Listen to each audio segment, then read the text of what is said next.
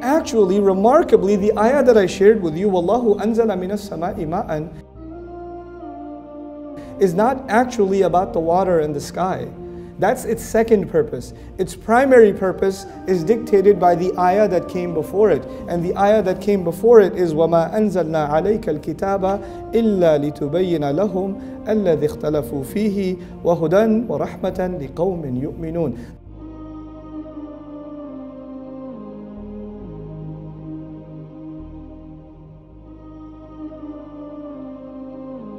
The previous ayah says, Allah sent the book from the sky. In the next ayah, He said, Allah sent the water from the sky. So if you want to understand the effect of the book of Allah on the earth, if you want to understand the effect of the book of Allah on the earth, you have to understand the effect of water on the earth. You understand? Now, what does water do? Water brings life to the earth.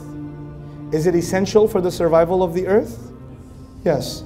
So, if the water is essential for the survival of the earth, the book of Allah, properly delivered to all the places that are morally dead, that are spiritually dead, it has to be delivered properly, because rain has to come properly, especially to the places that are dead. It has to go to those places, and even if they have been dead for centuries, it will bring them back to life. So no matter how bad the situation is, no matter how dead the earth is, when water can bring the earth back to life, no matter how bad the political situation of the world is, no matter how bad the moral situation of the world is, no matter how bad the media is in any day and age, no matter how low the Muslims have become, this book has the power to bring people back to life. It has the power to do that. You understand?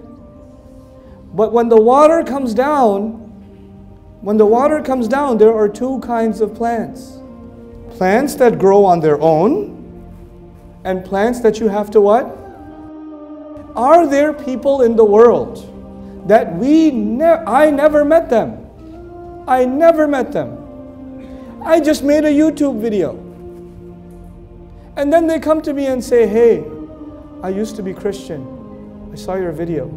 I became Muslim. Then I told my family, and they became Muslim. Can we take a picture with you? I was like, yeah, can I take a picture with you? Did I do anything with them? No. That was the word of Allah somehow reaching them, and they on their own grew. Yes? That is not because of our effort, that is because Allah grows iman in the heart of whoever He wants. All I had to do was do a little bit, but Allah will spread it Himself. Allah will, actually about the rain, He says something beautiful. أَفَرَأَيْتُمُ الْمَاءَ الَّذِي تَشْرَبُونَ أَأَنْتُمْ أَنزَلْتُمُوهُ مِنَ الْمُزْنِ أَمْ نَحْنُ الْمُنزِلُونَ. You are not the one who sends the water down. You're not the one who delivers it to the earth. I am not the one who will deliver the word of Allah into somebody's heart. I can only try to make some effort. The actual delivery is happening just like the rain. By who? By Allah subhanahu wa ta'ala. But there is one very important difference. Please understand this difference. Water comes from the sky. Yes? And does water come to the sky in one bucket and then you have to go deliver it? Or it goes everywhere on itself? It goes by itself. But when the book comes from the sky, it goes to one messenger. It comes to one man. And then he has to make the effort to what? Deliver it. And then the people he delivers it to, they have to make the effort to what? Deliver it more. Allah will not send the book to everyone. We have to deliver it. So we have some similarity with the rain. The Quran has similarity with the rain, but there's a difference. The rain, we don't go and distribute it. By the way, if you made the Muslims responsible for distributing the rain on the earth, we would be an extinct species.